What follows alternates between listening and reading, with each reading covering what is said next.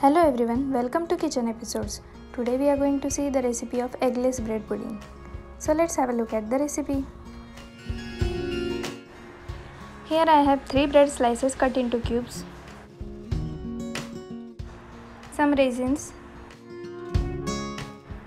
half teaspoon vanilla essence, 2 tablespoons of custard powder,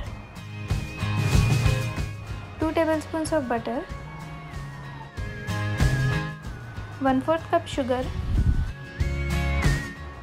1½ cup of milk. Heat the milk, then add 2 tablespoons of butter, 2 tablespoons of custard powder and mix everything nicely. Make sure that there are no lumps and everything is well combined. Then add 1/4 cup sugar and give it a mix.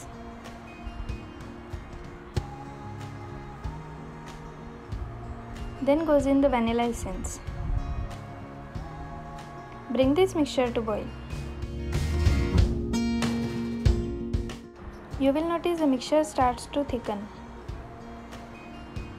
The custard is ready now.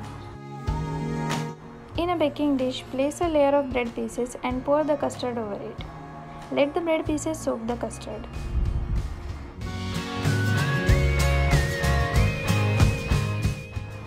Then add some raisins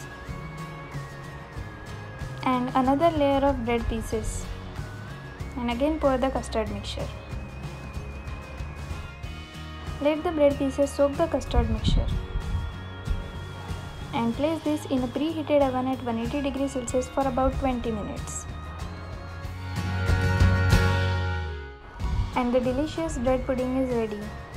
Do try this recipe and let me know your feedback in the comment section below. If you like this recipe, please hit the like button and subscribe to my channel for more such recipes. Also press the bell icon so that you will get notification each time I upload a video. Thank you for watching.